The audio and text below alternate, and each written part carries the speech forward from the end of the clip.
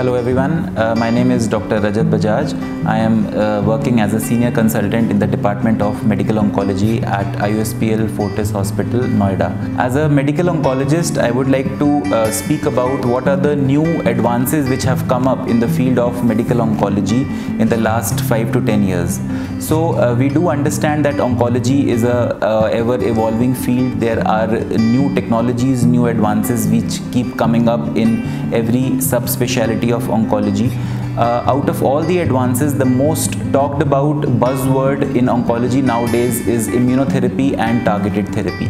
So all the patients in our OPDs come and ask as to what exactly is immunotherapy and targeted therapy. So very easy to understand, immunotherapy means that we are going to increase the immunity of our body so that it can fight the cancer cells, and so is the same with targeted therapy.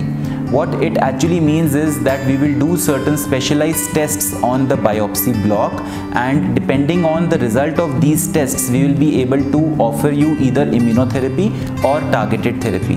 What it actually does is that it increases the survival of the patient, it adds more years to life of the patient, and also very importantly, it adds more quality of life to the patient. So it is better tolerated than chemotherapy, it has got better effect than chemotherapy.